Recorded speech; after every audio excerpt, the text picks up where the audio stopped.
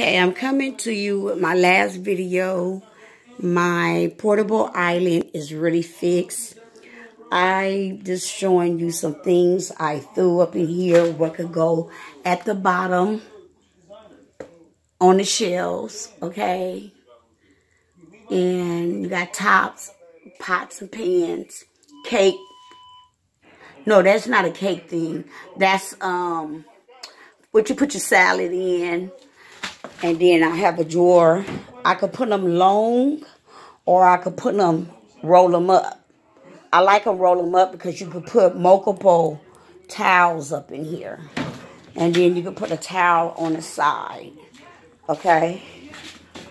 So that really looked nice to me.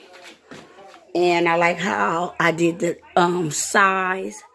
These are the things I will be putting in here. I will fill my bottles up with vinegar and oil, or both of them with oil, cooking oil, olive oil. That's what I meant to say. And these are the little ones I use. And I do have, I wouldn't cook and chop on top of here. I do have one sitting over here on my deep freezer. I will put that one on top of here when I want to just cut some bell peppers and onions and all that other good stuff.